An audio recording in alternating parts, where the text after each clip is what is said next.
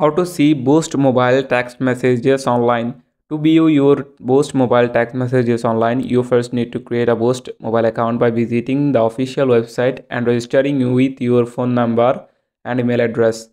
Once your account is created, log in using your registered email or phone number and your secure password.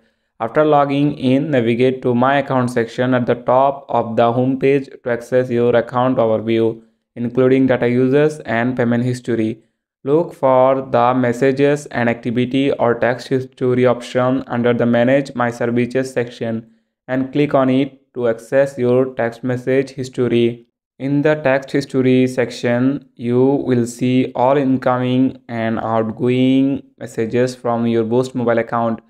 You can sort your text messages by date, phone number, or use the search function to find a specific message quickly. Keep in mind that some messages may be missing due to network issues or technical problems.